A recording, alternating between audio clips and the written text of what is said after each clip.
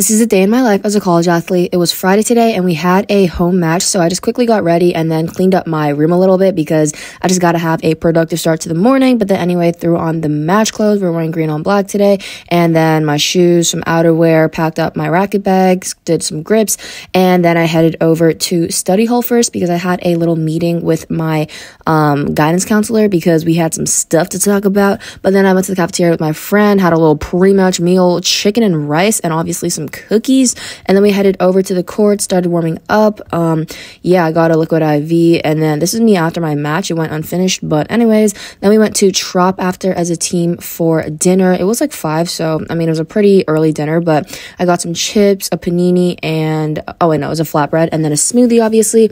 And then I went over to the mail center to pick up some packages. It was St. Patty's Day today, and then after that my friend and I went to the Korean supermarket, looked at some dead fish, and that's basically it. Bye.